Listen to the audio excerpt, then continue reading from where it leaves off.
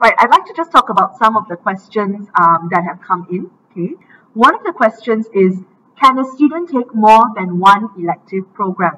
So as you remember, I mentioned we offer the music elective and Chinese language elective programs. Okay, so we offer both, and students can indeed join both if they qualify and are selected. However, do note that they can only take up one scholarship. Okay. I have quite a few questions here about mother tongue languages as well. Okay, so I think there's a question about what if my child is weak in mother tongue? Okay, will he or she be at a disadvantage?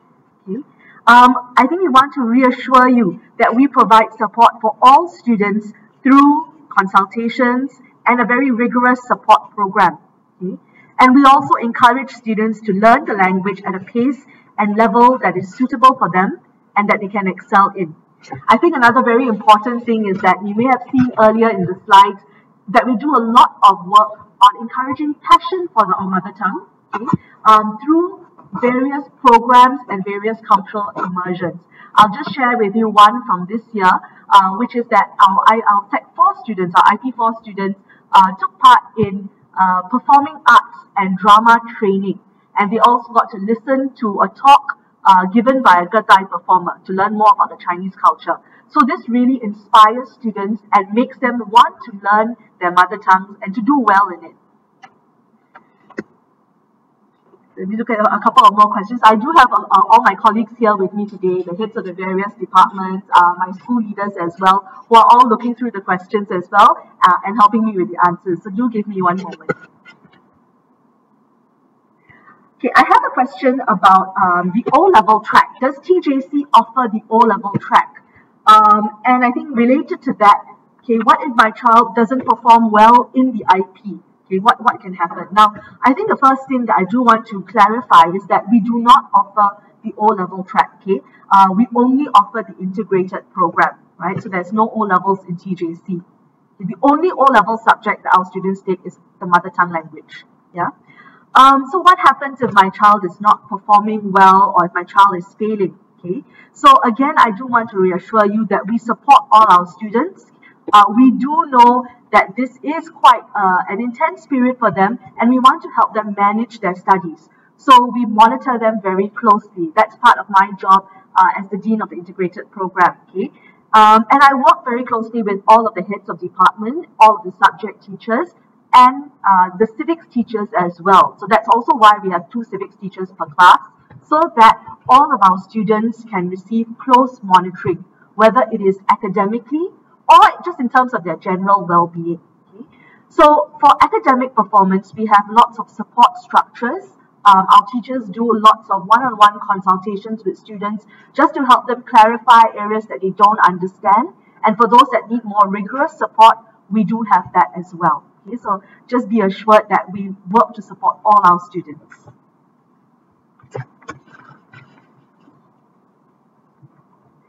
Okay, right. I have another question about Tamil language and higher Tamil language. Okay, do you offer that for IP1? So yes, we do. Okay, in fact, we offer higher mother tongue languages and mother tongue languages in all 3 languages: Chinese language, Malay language, and Tamil language. Now, I think parents are also asking how their child qualifies to offer higher mother tongue, right? So this is based on MOE's allocation at IP1 and their recommendation. Okay. And subsequently, we also recommend students to offer higher mother tongue or mother tongue express year on year based on their performance in IP1 and IP2. So as I said earlier, we try to find the best level for your child to thrive and excel. Right, let me just take a couple more questions.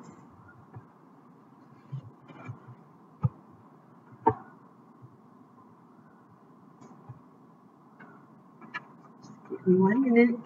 Okay, right, so there's a question about class sizes. I think I've been talking about the teachers, so you want to know how many students in a class, okay? So at our lower IP, right, we have about 35 students per class. But at upper IP, so when they move to Sec 3 and Sec 4, the class sizes actually become smaller so that students can receive more individualized attention as they move on with their subject disciplines. So at upper IP, it's around 20 to 30 students. Okay? And by cohort, there's about 170 students per cohort. Okay, I have questions about some more logistical matters. I think, what time does school start and end? Okay, so school starts at either 7:30 or 7:55 in the morning. Okay, except for Wednesdays when students have a bit of a late start at 8:20. Okay, and normal lessons end by 2:30, about 2:30 p.m. Okay, now the rest of the afternoon is actually dedicated to enrichment activities, such as I mentioned, Temasek Academy. Some of the cohort enrichment programs that I mentioned as well as CCAs, of course, and the elective programs, so music and Chinese electives. All right. Okay, I have some clarifications on the TJC Academic Excellence Award. So some people are asking about the specific achievement levels. Okay, so that will be achievement level 6 or better, right? Which means achievement level 4, 5, or 6. Okay, so I'll just repeat that one more time. To qualify for the TJC Academic Excellence Award, you would need AL4, AL5, or AL6, and you would also need to be a Singaporean or a Singapore permanent resident. Let's see, questions on, I think quite a number of parents are interested in robotics. Okay, so are there robotics competitions, programs in TJC? So as I mentioned just now, actually all of our students do a robotics enrichment program, okay, the Lego robotics program at the end of Sec 1. They also do computing as part of the curriculum in Sec 1 and Sec 2. So this is part of the skills and knowledge subject that I mentioned earlier. Okay. Now, for students who are very talented or very interested in robotics, they could join our IFC club, okay, which provides for their interest in robotics. And also, they can join National Olympiads in Informatics. Okay, so our teachers mentor this group of students who show that interest and prepare them to join such competitions, right?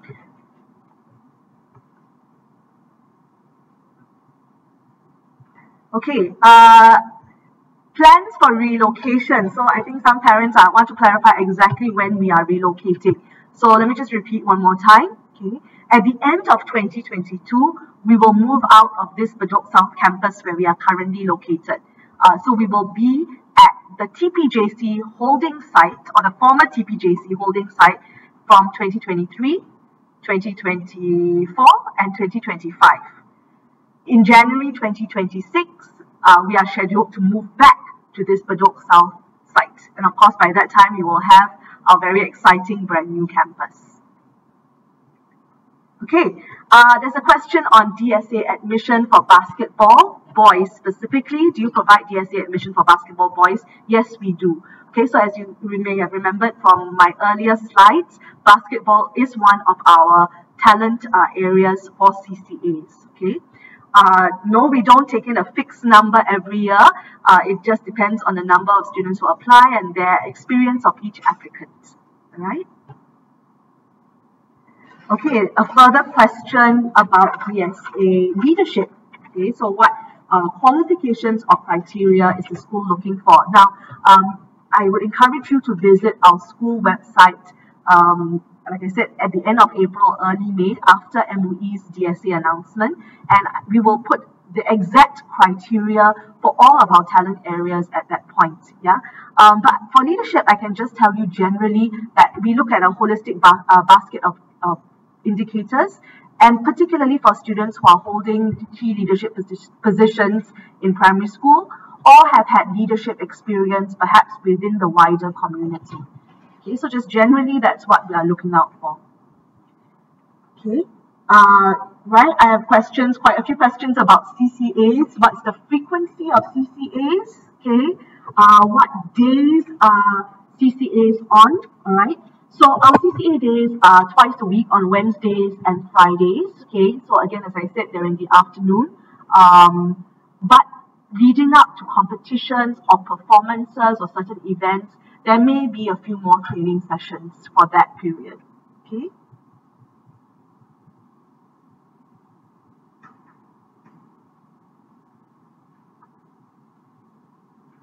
Okay, just give me one moment. There's lots of questions coming in. Okay, how many subjects or modules in IP1 to IP4? Okay, that's a pretty big question because it does change year on year. So what I showed you in the slides earlier were the subjects that our IP1 and 2 students take. So I think perhaps the best thing I can do is to maybe direct you to our eOpen House microsite, which has just gone live. Okay, so you'll be able to see all of the subjects that students take at the various levels on that website. And I think even better, you'll not only get to see what subjects they take, you'll get to hear and watch examples of their work, as we've got various student videos. All of our heads of department actually are introducing their subjects and curriculum on the website as well. So you could go ahead to watch those videos and to look at that material. Okay, so again, I direct you to our eOpen House website. I'll be showing you the QR code for that at the end of my Q&A segment. Okay, so another question about mother tongue languages. Do you offer Hindi as a mother tongue language in your school? Okay, so we encourage students who want to offer Hindi to contact the Hindi Society and DAB and to attend Saturday lessons at the respective language centers. So the reason for this is that they can best learn in a structured language learning environment, and the center can ensure high standards of learning. Okay, right. Parents will, however, for any alternatives, parents will need to write into the school and request for in-parallel lessons on the TJC campus. Okay, so if that's the situation, then parents should group together to make personal arrangements with the teacher from DAB or the Hindi Society, and they will need to also work with the school to ensure that these arrangements do not affect students' timetable lessons. Okay. All right. I have a question about MTL exemption. Okay, so if my daughter has an MTL exemption, can she still be eligible for IP at TJC? Yes, she can. Okay. What will the holding school site be like? Well, we are actually working with MOE to be very sure that the site is up to whatever we need and all of our requirements as an IP school. Again, I encourage you to look at the Open House website because we've included a video there on things you might need to know about our holding site, including how to get there, etc. It's actually located in a very convenient location with the MRT station right in front. So again, I'd like to direct you to our microsite and you can find out more there.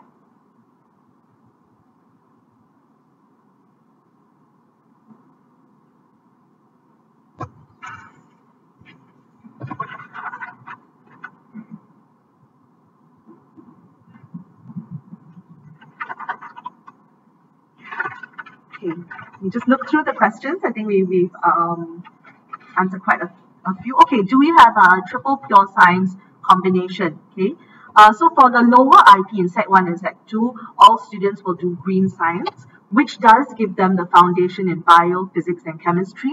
Okay, and then when they move up to upper IP or upper secondary, yes, it is absolutely possible to offer 3 science subjects. Okay, yeah. So that is possible in upper secondary. Of course, the child would have had to have performed quite strongly in the sciences to do that. Okay. Okay. So can we apply? This is a question regarding DSA. Okay. So can we apply for 2 options as part of DSA applications to TJC? For example, one under leadership and another for academic. Yes, you can. Okay.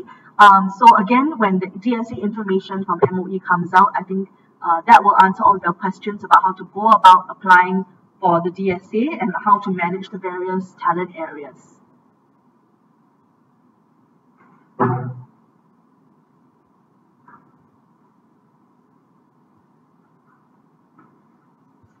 Okay, there's some parents who are asking about the school being an IPJC school, okay, and the interactions between IP and JC students. So that's actually one of the things that we are quite proud of, having both our IP and JC students under the same roof.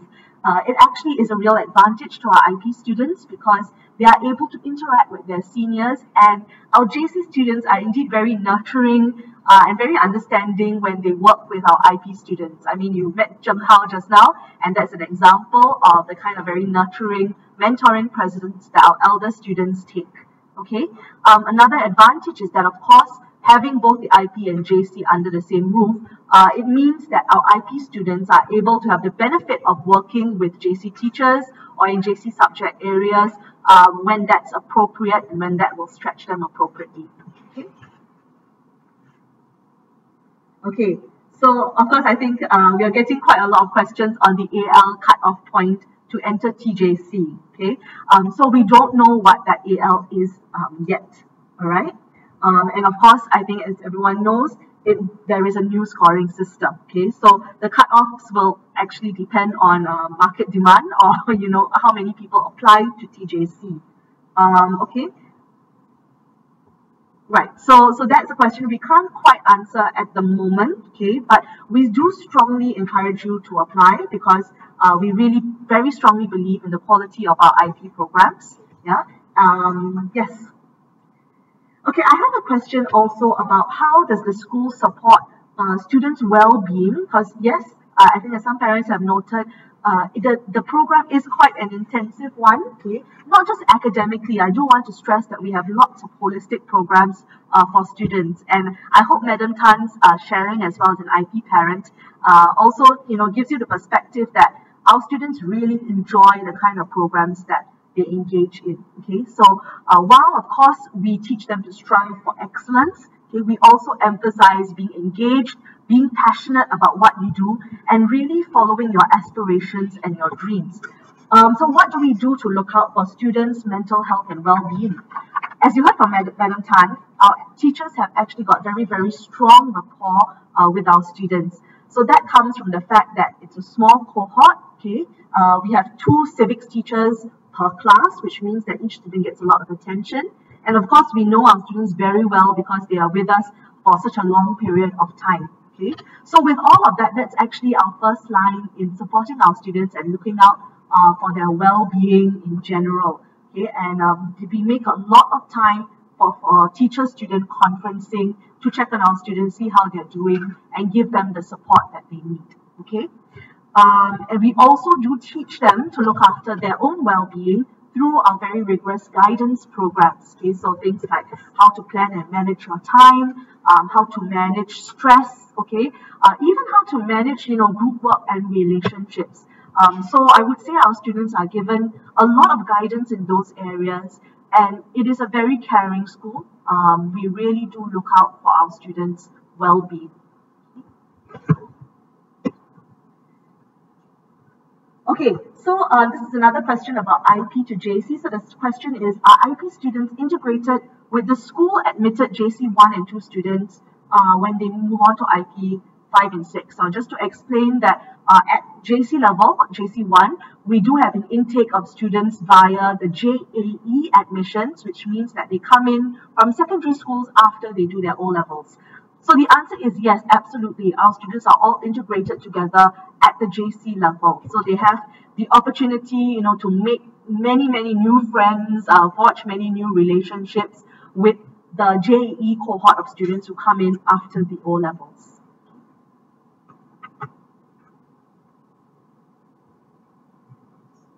Okay, so questions about arts, yeah? What's TJC's plan to nurture students who excel in art?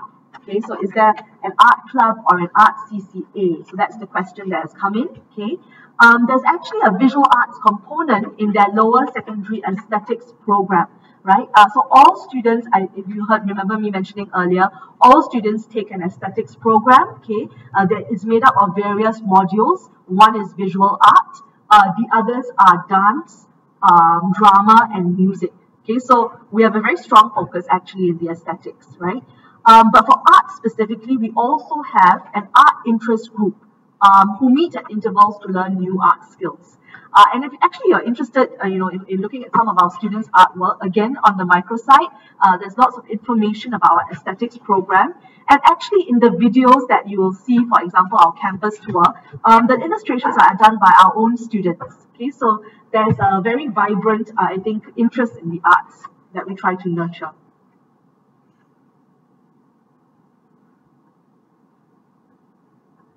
Okay. I have an interesting question from an ex-student. I'm going to read it. Yeah. I'm an ex-TJC student in 1996. However, I find that the current TJC is not what it used to be. My question is, what is TJC's plan to catch up to its previous glory? So interestingly, we have someone asking about the standards in TJC today. So I think on behalf of all of my school leaders and the rest of the staff, I want to reassure you that we take great pride in our standards of excellence. And I hope that has come through in the talk and in my sharing about our programs and our plans for our students. Our IP students have been, and even our JAE students as well, they've outdone themselves at the A levels every year. And in fact, this year was a very, very strong showing indeed.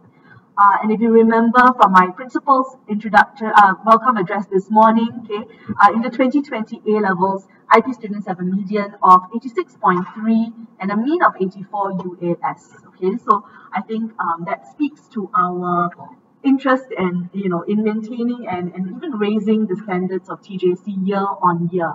So we strive really for excellence in our students and in our whole college. Okay.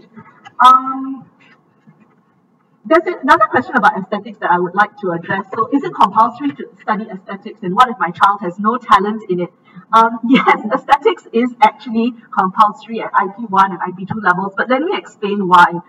It is not about, of course, like I said earlier, I think someone asked about art. For students who are talented, we have many plans to stretch them and many programs to stretch them. But we actually believe that an aesthetics education is very important for all students, and it's not about talent. It's about teaching students to be expressive, to be confident communicators, not just through speaking, but in a variety of different ways. So you can communicate through music, you can communicate through dance, okay? So quite a number of our students, they're not dancers. When they start with a dance program, they might be a little, oh, but I'm not a dancer. But they end up enjoying it because they really learn how to present themselves with confidence, with poise. They learn how to work in a group, and they learn to develop an appreciation for that aesthetic form. And I think that's really what we want to encourage in our students, and not just, whether or not, it's not just about whether or not they are talented. So I hope you can see the value in that. And again, I'm very proud personally of the students' work. I always try and visit their exhibitions or their performances. And I highly encourage you to have a look at what's on our microsite. There's some really nice student work there. Okay, there's an interesting question as well. Does TJC offer career coaching to students? Yes, absolutely. So what this person means by career coaching is coaching students to find their areas of interest and potentially which course to or university to progress to after TJC. Absolutely, we do. In fact, I think this is a very important part of the work that we do. So we have a very strong education and career guidance program, okay? And we have the University Scholarships and Placements Office, or the USPO. So this is a dedicated office in TJC. It's right along our front corridor, so our students pass it every day. And this is where students go when they need some advice about some of them might be thinking about careers, especially our older students in JC.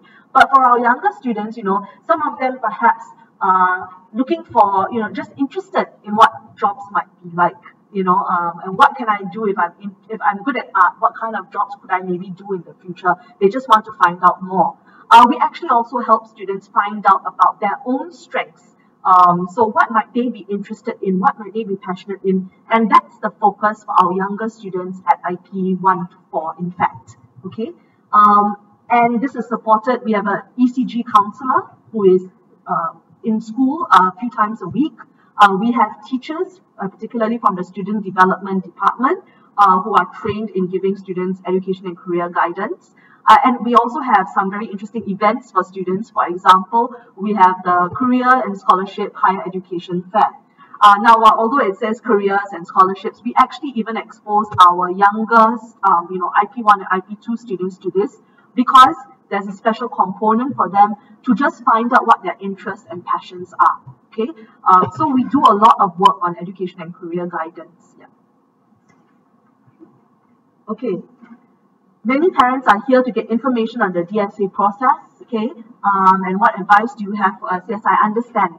Unfortunately, according to MOE's timelines, I do need to wait for the MOE announcement to be out before we can give you more information. So my advice for you right now would be, firstly, to take note of our talent areas. Secondly, to visit the Open House website so that you can find out more about the talent area that you are interested in. So again, like I said, you'll be able to hear from the teachers in charge. You'll be able to hear from the teachers in charge, watch videos, look at this kind of work that our students do. And then I think once the information comes out from MOE, and it will be coming out very soon, so I think we're looking at end of April to early May, you'll be able to make a decision. And at that point, do visit our website again, right? And all of the information, including, what kind of selection test, what criteria are we looking for, etc. All of that will be spelled out very clearly on the website. Okay, so I think some parents were quite interested in what I was saying about the USPO, so we have more questions coming in about that. Right, so this was a question on preparation for medical schools specifically and scholarship applications. So yes, if a student comes to us with a very specific interest, absolutely we do have all the resources needed and the people needed to advise their student on how to progress in that area. In fact, this is quite a common one. Students do come with us particularly with interest in the medical field, in the law field as well. Okay, so I hope that I have reassured you that we have a proper channel to prepare our students for this. Okay, so I'm just going to come and take one final question. Okay, and are there any major learning journeys or overseas trip opportunities? Absolutely, we do have that. I shared some of those with you earlier in the talk. So we have a very robust internationalization program. Unfortunately, I think as everyone knows, we are not able to travel right at this moment. But once the travel is available to all of us again, we look forward to continuing those programs. We have quite a number of them. And as I said earlier, in the meantime, we are not just going to sit around and wait for travel to open up. We are bringing as many international programs into TJC as possible. I think one of the benefits of this period is that everything has opened up online. So our students can still get the benefit of that interaction with people from overseas. So the Global Girl Leading Conference that I mentioned just now is one example of this. And in fact, we are able to allow even more students to take part because it is online. So while we wait for everything to settle again, this is what we are doing to encourage our students to have a global outlook. Okay, and with that last question today, we will come to the end of the Q&A section. And I want to really thank you for your active participation. Now, I'm sorry if I was not able to get to your specific question, but I want to reassure you that you are welcome to get in touch with us anytime, okay? Especially if you have further questions after this morning's talk, after looking at our website, or even after the DSA details are announced, okay? So on the screen right now, you will be able to see our contact details. You will also be able to see a QR code. Now, if you scan that QR code, it will lead you to our eOpen House microsite. Okay, as I mentioned, it has just gone live this morning, right? So lots of the materials that I was talking about will be available on that website. And from, I think, tomorrow, okay, this talk will also be available if you want to go back on any of the material that I have covered.